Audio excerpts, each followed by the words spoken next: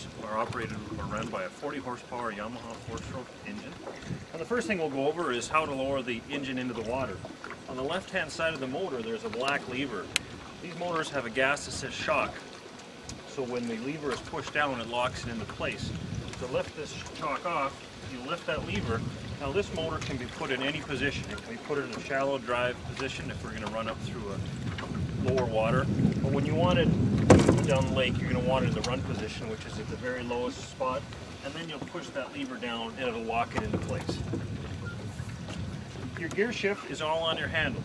So you've got forward, neutral, and reverse right from one position. Your starter switch is on the key. Basically all you're going to have to do is turn it on. First thing in the morning, it's a good idea to give the bulb a quick little shot of prime, and that'll make sure that the carburetors are primed. The kill switch is your red button. To get the motor started, make sure you're lined up with the red line on the handle, and all it's a matter of turning and your operation. The red button again, that's going to be your kill switch. All you have to do is push that red button off and the motor will stop. Attached to that kill switch is your tether cord. It's a good idea to wear a tether cord. If you ever were to fall out of the boat, this will automatically pull off and then the motor will stop. If you do knock off this little key on the tether cord, the motor will not run anymore. So if you do have issues that the motor won't start, always check to see that if your tether cord has come off. Moving over on this side, we have our depth finders. Basically the depth finders are all set up to work automatically. All you'd have to do is basically turn it on. It's going to run through its startup and then it's going to automatically go to the settings that are necessary. Sometimes when you are running down the lake, you'll either get water or air underneath your transducer, or the transducer might lift out of the water. It might mess up your depth finder a little bit, so what we recommend people to do is actually, once you stop, turn the depth finder off, turn it back on, it'll reset its settings. We've got two switches over here, which is for your bilge. It'll turn on the bilge and bail out any water that might have come into the boat. And you also have your aerator switch, which will fill up the live well up front.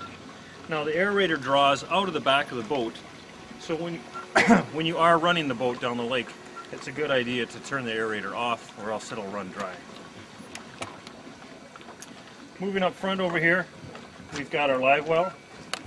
When the aerator switches turn on, our live well will fill up with water here. There is a plug at the bottom of the live well so you can allow the water to keep in, and it'll automatically overflow once the live well has reached its maximum. Over here again is our slot board. This is the board that we will use to measure the fish when you catch your walleyes, your northerns. Remember to lay the nose down on the left hand side, and you'll have to squeeze the tail to give you the total length of the fish. Your walleyes are allowed to be under 18, and you're only allowed 1 over 18 on your license. Your best eaters are under 18 anyways, but when you do measure the fish, make sure you squeeze the tail, and anything coming close to the line, to the red, you'll put back. The blue over here is for your northerns. Again, you're allowed to have under the blue and only 1 over the blue. But again, your best eaters are the ones that are going to be underneath the slot, so underneath 27.5 for the northerns, underneath 18 for the walleyes. We also have life vests with the boat as well. You have to have a life vest for each person when you are on the boat. We do provide life vests. You don't have to be wearing them, but they do have to be on the boat. If you do bring your own life vest with you, that's great. And we do recommend people wearing their life vests. It does save lives if you do get tossed out of the boat. Now up front we've got 2 storage compartments, one on each side that you can access. So inside here we've got 2 paddles. That's part of the safety equipment that you have to have. We also have the batteries for the trolling motor. And then each boat will also have a spare tank of gas, just in case that you did go out a little far or you were out for the whole day and you did run low. You've always got extra gas in the boat. Part of the safety equipment that you have to have with your boat is your safety kit. So inside our safety kit, we've got a flashlight, we've got a throwing rope, we also have a whistle in there, and then the canister itself can be used as a bailer. So those are the minimum safety things that you do have to have inside the boat. And please, when you are in the boat, make sure that everything is in the boat that you need. Your life vest, your paddles, your safety kit. Up front we have our bow-mounted trolling motor. It is secured in place by a Velcro strap, so before you lower it, make sure you undo the Velcro strap. And then when you are done using it and you're about to change spots, make sure you put the Velcro strap back on. There's a rope over here with a handle. This is going to release the mechanism to allow the motor to be put into the water. So basically you're going to give this a pull and up, and the motor is going to flip over and drop down into the water. Now over here you've got your foot control. This is what will allow you to steer the motor when you are trolling. On the left hand side of it, there's a switch. The switch is a momentary switch or continuous.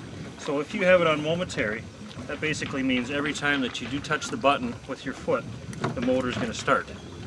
If you have it on continuous, which is the opposite direction, meaning the motor will run continuously. You've got speed control here, that you can change the speed of it, and then obviously by having your foot on here, this will change the direction as you turn your foot forward and back. There is a transducer on the front of the trolling motor, and this bow-mounted depth finder will only work once the trolling motor has been lowered into place. Again, this one is automatic as well as the other ones. Basically put it into place, turn it on, and it'll do all the settings for you. Each of the boats that we offer through Stanley's, you do have the option of taking insurance on the boat, but it covers any accidents that might happen to the boat itself or to the motor. The 17.5 footers, the insurance runs for $125 for the week, and there's no deductible on that, and it covers any incidents that you have. So it's up to you. Some folks feel comfortable that they know the lake, or they feel safety that they can get along by themselves. But other folks say, you know what, I won't let it ruin my trip, and if there is an accident, that we're covered and we won't have to worry about any further charges.